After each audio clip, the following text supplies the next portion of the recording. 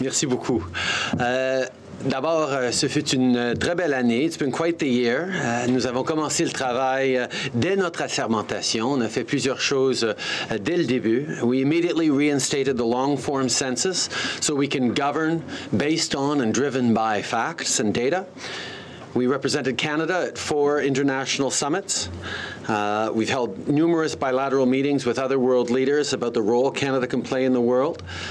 My ministers and I began work on settling Syrian refugees here in Canada with the first plane arriving tomorrow, and we've actually invited all opposition leaders to join us in welcoming the new Syrian refugees, the new Canadians, as they arrive at Pearson Airport tomorrow night. We introduced a Senate appointments process to remove partisanship and patronage from the upper chamber. Nous avons entamé le processus longuement attendu visant à établir une commission d'enquête sur les femmes autochtones disparues et assassinées.